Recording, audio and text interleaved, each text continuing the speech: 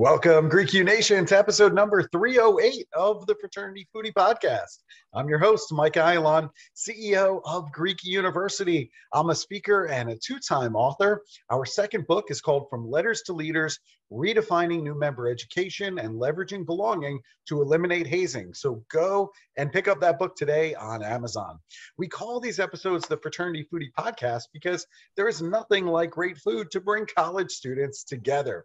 Fun fact, I love having guests on the show that make us think about all the things that we have in our home that might actually be bad for us, but we never knew that it was bad for us. It makes us think a little bit deeper on the things that we buy at the grocery store, just to be sure that it's safe for everybody inside.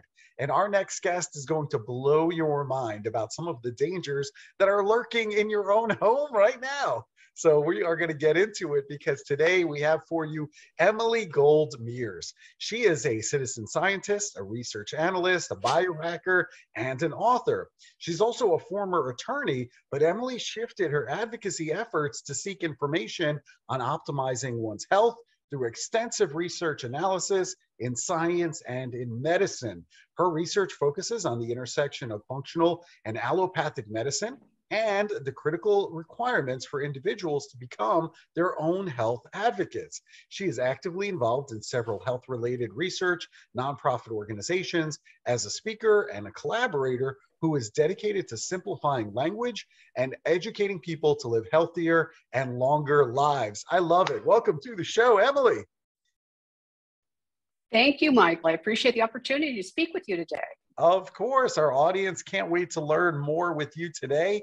And you know what? We get to talk about one of my favorite institutions on the planet, UC Berkeley, where you decided to go for your undergraduate experience. So tell our audience, what made you choose Berkeley?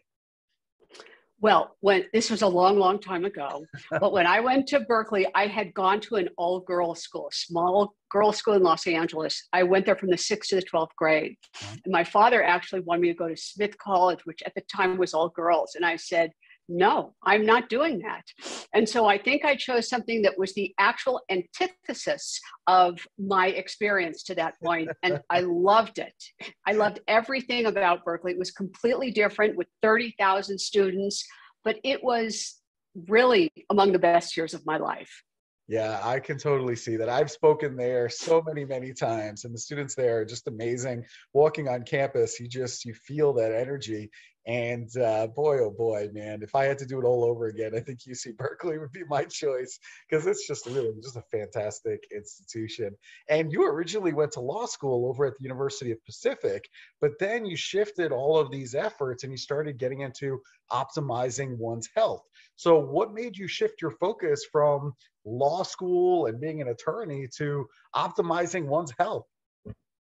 Well, to be honest, I went to that law school because it was located in Sacramento, which is the capital of California. Mm-hmm. And I had an interest in politics at the time. And after I interned for the US Attorney and spent 3 years there, I quickly changed my interest in politics. I tried practicing law for a while. I didn't love the practice of law. I did it, and I have great appreciation and value for the education that I got. The research skills that I learned while in law school have informed everything I've done since, even from reading the newspaper. I'm old enough that I still read the newspaper physically, but it's a great education. I did not love the practice of law, and I always loved science. But when I was in school, they didn't encourage women to go into science at all. And so it wasn't until after I had raised my children, I thought, okay, now is my chance. I'm going to go into science in whatever way I possibly can. I particularly like public policy, which I can use my legal skills because our healthcare system is so terribly broken. And one of the factors that needs fixing is the policy decisions. They need to be changed. So I'm hoping to do that. Right now I'm trying to deal with my book and promote my book and help people learn what I learned along the way, because people don't share the information that can really optimize one's health. So. Yeah. I think that's a good lesson for our listeners. I mean, the college students that think that there's just a direct line to success, I think that they're going to find that there's a lot of twists and turns and valleys and hills and all kinds of different directions that you're going to be thrown into. And whatever you think that you want as a college student, that might change, and it's okay. It's totally fine. I went to school for accounting, and clearly I am not a practicing accountant today, but those skills do really help as an entrepreneur because I can actually put together a balance sheet and an income statement and actually know if my business is successful or not. And guess what? I don't even have to hire, an accountant to do my taxes. I just do it myself. But I realized that there's a better way, and there's a certain sense of creativity that I have that I couldn't really fully use as an accountant. And so you got to change direction. And I see you've done the same, and I think it's worked out really well for you. So that's great. And, you mentioned your book. It's called Optimizing Your Health. And in this book, you share years of research and knowledge to help other people understand how they can become their own health advocate, how they can modify their lifestyle to reduce the risk of chronic disease, and even just take a proactive role in their own healthcare. So talk to us a little bit about oral health, because you believe that oral health is actually compromising our health. How so? So lately, a great deal of tremendous discoveries have been written about the gut microbiome, but much less has been written about our first line of defense, which is the oral microbiome. And optimal health literally begins in your mouth. There is a clear two-way relationship between oral health and systemic wellness. Untreated harmful organisms that are growing out of control in one's mouth leads not only to cavities and gum disease, but also to chronic inflammation. And it's well understood that chronic inflammation is the driver of cardiovascular disease, diabetes, obesity, digestive disorders, rheumatoid arthritis, and impaired immune function. They've even found that there's a link between periodontal disease and Alzheimer's. So the best ways to improve your microbiome include regular checkups. If you can find a holistic or biological dentist, you're much better off. Of course, you want to do your brushing and your flossing, ideally water flossing, far more effective. And you have to be mindful of what you put in your mouth. Drinks, food, it's best to eat a nutrient-dense diet without a lot of refined sugar. You want to avoid toothpaste and mouthwashes in any oral care product that contains alcohol or all the harmful chemicals that most of them do contain. Thankfully, today there's tons of non-toxic alternatives, and it's really important to switch to the non-toxic brands. Oh my goodness. Now I'm going to have to go and do an inventory of what I have in my bathroom to figure out if I have the right things or not. I have a feeling I'm going to have to go and hit the grocery store and just completely swap everything out tonight. I mean, I did that. Yeah, I'm sure. I mean, it's fairly common to find, for example, alcohol in, mouthwash and things like that. You see it all the time, and I'm sure it probably is in my bathroom right now. So, talk to us more about that. You talk about 4 toxins that are in our home that are actually making us sick. What are those 4 toxins? Well, there are so many more than 4. Because currently the US permits more than 85,000 chemicals in our food, water, and commercial products that we put on our skin, use to clean, store food in, wear, sleep on, grow crops with, and more. We are literally surrounded by toxins that have not been adequately tested for safety, many of which are banned in other countries. Phthalates is one of them. And what phthalates are, they're petroleum-based chemicals that make plastic soft and flexible. They are in personal care products, wood finishes, detergent, solvents, insecticides, building materials, meat and dairy products, and fast food. The chemicals soak through the containers that fast food and other food is stored in or transferred in and gets into the food, and then we ingest them. Another one is titanium dioxide. That's been classified as a group 2 carcinogen, and it's used in foods, creamers, candy, toothpaste, chewing gum, sunscreen, bronzers, makeup, soap, lotions, and even some medications and supplements. A third one is called parabens, and these are a group of chemicals that are preservatives used in cosmetics and pharmaceutical products, and they're used to prevent the growth of bacteria and mold and to extend the shelf life, also to be avoided. Xenoestrogens are a fourth, but like I said, there are so many more. And these are synthetic or chemical compounds which mimic the effect of estrogen. They include the two previously mentioned parabens and phthalates, as well as many other chemicals. And they're found in food coloring, food preservatives, tap water, cleaning products, canned goods, paper money, nail polish, and many more. And they have the similar molecular makeup of estrogen, and they cause many people to become estrogen dominant, which just leads to a cascade of issues.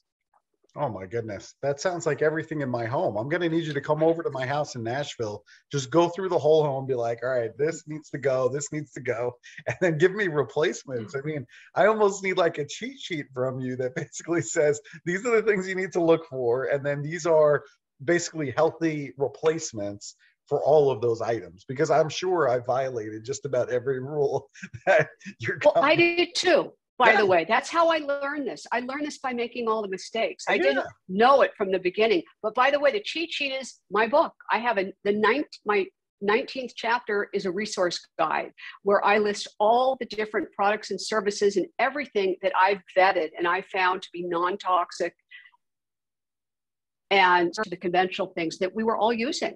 Yeah. All right. Optimizing Your Health, chapter 19. I guess that's where we're all going to get this information. And also, you also mentioned that there was a problem with the LED bulbs that all of us have been switching to in our homes. What's the problem with those LED bulbs? So in California, where I live, it's mandated that you can only buy LED bulbs because they're marketed, and maybe they are, in fact, better. They're better for the environment. They're more sustainable. And so everyone got on the bandwagon and there were laws passed. And so everyone has LED bulbs. And it's very hard to buy the kind of bulbs I want to buy. And the reason why I want the incandescent bulbs is because it has been found that these LED bulbs, which may in fact be better for the environment, are very bad for our biology. The spectrum of blue light enters into our eye, hits our retina, and it shuts off our own production of human growth hormone and melatonin. And part of the reason why so many people suffer with sleep issues and other issues is because we are exposed to the wrong spectrum of light at the wrong time. I have a whole chapter on light, and blue light is fine in the daytime, but at night, once the sun goes down, you do not want to expose your body and your eyes to so much blue light. Oh my goodness. I got an LED bulb that's shining in my eyes right now. That's okay. It's daytime. It's okay. It's okay. It's daytime. All right. We're good. Now, so many of the students who are listening right now are taking various supplements. I mean, I see students taking supplements to get bigger in size if they want to add like muscle mass, for example. Some want to diet, they want to get smaller, some want to get faster, some want to get healthier. I mean, you name it. There's supplements for everything on the market. It's literally like a whole aisle in the grocery store. So what problems do you have with the supplement industry? So many. And I say that I take a ton of supplements, and I have for years, but I've only recently evolved my philosophy on supplements, because it used to be that I would read an article that would say something like, if you take this, you will improve your mitochondria. And I would think, I want good mitochondria. I'm going to take that. But then I did further research and I thought, whoa, there is a lot to know. I mean, first of all, the supplement industry, I think, is a $200 billion industry. There's a very low barrier to entry. Anybody and everyone has entered the supplement industry because there is so much money to be made. And one of the first problems is that there's less quality control. I think something like 14 conglomerates have bought up all the small supplement companies. And many of these small companies started with a good mission to provide a pure product that wasn't filled with excipients and binders and fillers, these additional unnecessary chemicals to bulk up the capsule or to lower the cost. But these big conglomerates are only worried about their bottom line and making money, and they don't care about the purity or the efficacy either. So that's one thing. You must source the brand very carefully. And the next thing is, nobody talks about the synergistic effect of these supplements. And I had to learn the hard way. Like, for example, during COVID, everybody was promoting zinc, saying zinc is antiviral. Everybody should take zinc. But nobody was saying, but be careful, because zinc and copper are two minerals that are synergistic, and they must be in balance. And when you take way too much zinc, which a lot of people were doing, it will knock your copper levels out of balance, and that provides an issue. And then there's same with vitamin D and magnesium and vitamin A. Those are all synergistic. They work together. And when one is out of balance, the other ones will not be as effective. So it requires, what I tell people, don't ever take any supplement or vitamin or mineral without first getting a baseline test. You need to know where you stand. I don't believe in multivitamins because most of them are not high quality, and most of them have sort of a de minimis quantity of each vitamin mineral, which is worthless at best, but if you're already sufficient in that area, totally unnecessary. And the term supplement kind of implies you only want to be taking something in which you are deficient. Really interesting. So is there a brand of supplement that you use? Because I know you take a couple of supplements yourself. I want to know which one is the good one. I take a bunch of them because I believe in them. Even though I say there are pitfalls, I think that we need them because the fact is that our soil has been degraded of minerals and nutrients. Our food supply is so tainted, and we're all under a lot of stress. And so they really provide a good value if you do it correctly. There are a few doctor recommended brands. One I can say, one is called Pure, one is Thorn.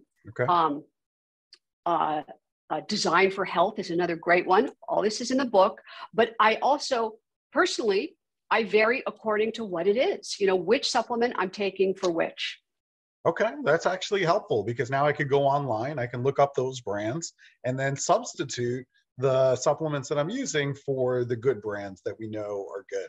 All right, so all of this is very helpful. Now, there's been a whole bunch of testing and health tracking devices that people can use to monitor their health.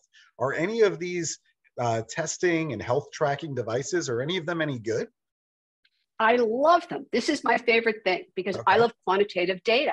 Yeah. And I believe in the adage that you cannot fix what you can't measure. If you don't know what's going on, you don't know what to do. It's random. So I'm a maniacal tester and tracker.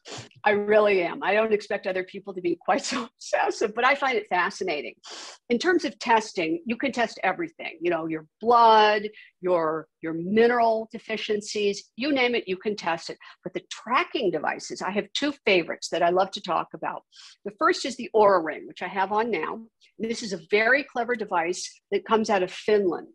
And it's a sleep tracking device, but does many, many things. You pair it with your phone. In the morning when you wake up, you can learn so many metrics about your sleep, your heart rate, your resting heart rate during your sleep, how much REM sleep you had, how much deep sleep you had, what your respiratory rate is, your heart rate variability, which is a metric for stress, which is very important. It also tracks movement and activity, but not as well. I think the sleep metrics are great. And I think they're on their 5th edition and they keep improving it. Professional basketball teams use them. I mean, they advertise on CNBC. It's really a great product. Now, is it 100% accurate? Probably not, but it's better than no knowledge. And my second device that I love is something called a continuous glucose monitor. Now, this is a device that was designed for people with diabetes 1 or diabetes 2. But I think it has great utility for everybody. And I'm convinced that sometime in the future, although I don't know when, everyone's going to have one because the amount of information that you get is so incredibly valuable that everybody should know this information. What they do is they tell you how your body reacts to not only the food that you eat, the things that you drink, but your sleep and your stress, because all these affect glucose, and glucose spikes have been implicated in all diseases. And you do not want to have a lot of glucose spikes. And you may not know because we're all so different genetically and biochemically. What one person can eat and have no response to can be completely different from the next person, even among families. So seemingly benign foods like a banana or a carrot, or maybe even popcorn, one person can eat those and not spike their glucose, and the next person can eat them and their glucose can go sky high. And it's these continuous spikes that are really bad for us. So it's really good information to gather. So you can think, maybe you don't have to eliminate bananas altogether if you spike them, but there are tricks that you can do. Like you can add nut butter to your banana. And what that'll do is that'll slow the glucose spike. And little things like that. There's food pairing and timing and all these hacks that one can do to reduce your glucose spikes, which everyone needs to do. That's great information. I know my dad is diabetic, so I'm going to have to get him going with that. And the ring sounds fantastic. I mean, to get all this information on all of my sleep patterns, I think this is helpful. That way I know if I'm actually getting good sleep or not, or what's going on and what changes I need to make in order to encourage better sleep. So I think that's absolutely fantastic. I love all of that information. And, the other thing I was thinking about too, with, what it is that you do, you talk about being your own health advocate. And I really like that conversation, but, I'm a little bit confused. I mean, aren't doctors supposed to be our health advocate? Well, yes, they are supposed to be. And perhaps at one time in the distant past, they were.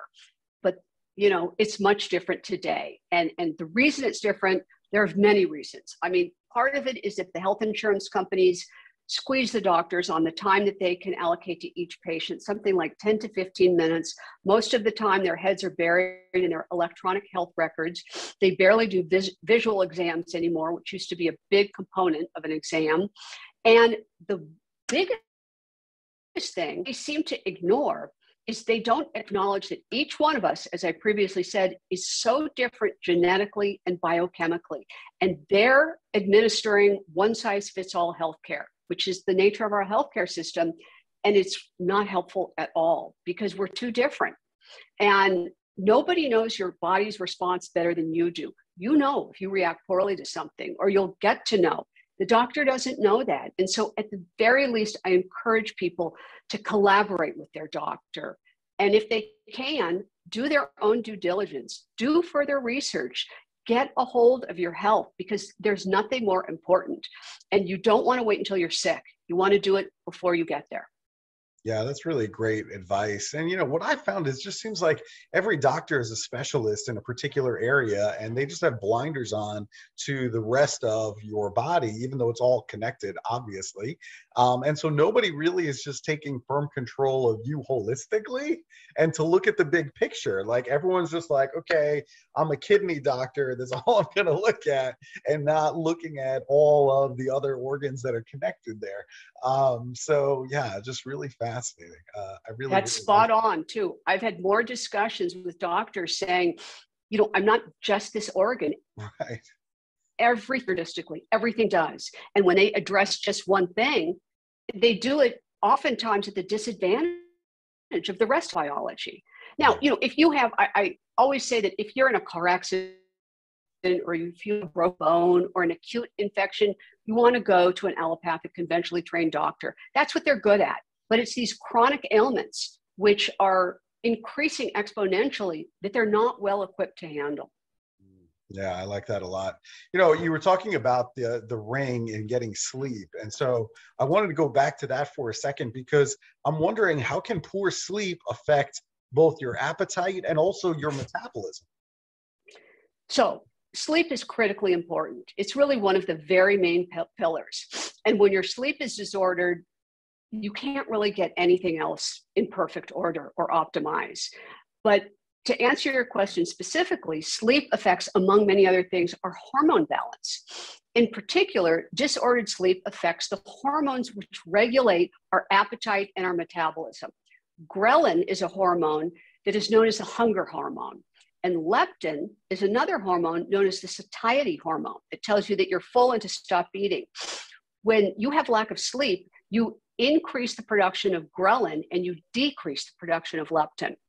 And additionally, insufficient sleep will also increase the release of stress hormones like cortisol. And that will decrease your insulin sensitivity, which regulates our blood sugar and is implicated in everything. Wow, that's fascinating stuff. And this is why I keep telling the college students, you're not getting enough sleep. I mean, every time I see these college students on college campuses, they are dragging. I mean, I can tell that they probably have had 4 or 5 hours of sleep a night. They're just not sleeping enough.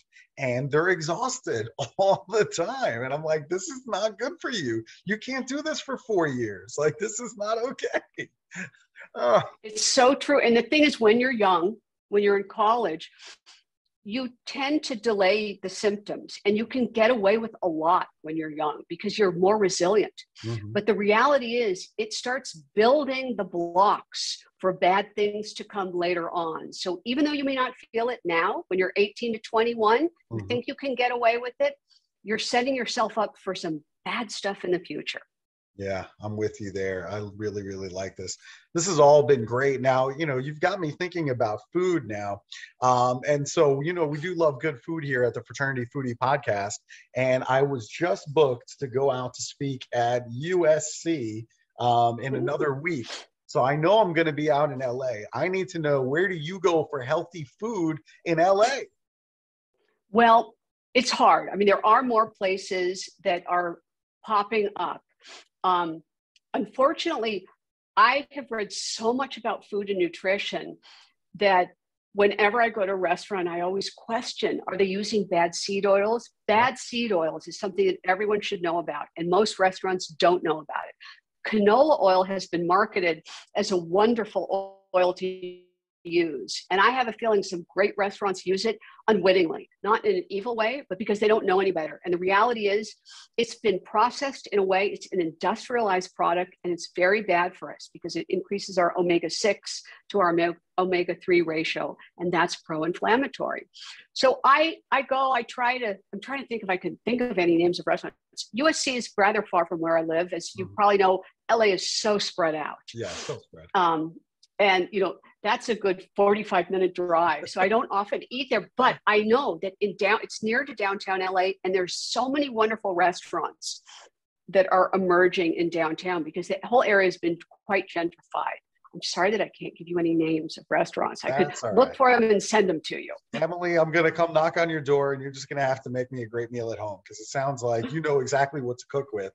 And, these other restaurants, I mean, they need to be coming to you for advice. They need to read your book. They do. I'd love to send you a book. If you give me your address, I'll send one to you. That's a deal. Absolutely. I need a copy of that book because I can tell I've got all the wrong things in my house. I need to replace everything and just get all new stuff. So I'm definitely going to get you my address. So, all right. So if our students, if they want to connect with you, if they want to buy your book, so that way they make sure they have all the healthy stuff in their home. Maybe they want to invite you in as a speaker on their campus at USC or any other campus. Where should they go to connect with you? Well, I have a website, which is called Emily Gold Mears. Actually, all my social media is not very cleverly titled Emily Gold Mears, just to make it easy to remember. My Instagram, my LinkedIn, my Facebook, and my website. My book is available on Amazon and online at all booksellers. I love it. All right. The book is called Optimizing Your Health. So go and pick up that book. I'm going to be reading chapter 19 as soon as Emily sends that over to my house. And then I'm going to have a full report for all of our listeners, so that way they know all the great information they're going to find in your book. I absolutely love this. This has been great, Emily. Thank you so much for sharing all this information with our listeners. Thank you, Michael. I enjoyed it too. I appreciate the opportunity, and I wish everybody optimal health. Fantastic. And to our listeners, if you enjoyed this interview with Emily, make sure that you like it. Make sure that you share it with other students on campus, on social media, wherever other students are hanging out. And we look forward to seeing you on another episode of the Fraternity Foodie Podcast. Thanks so much for joining us, and we will see you next time.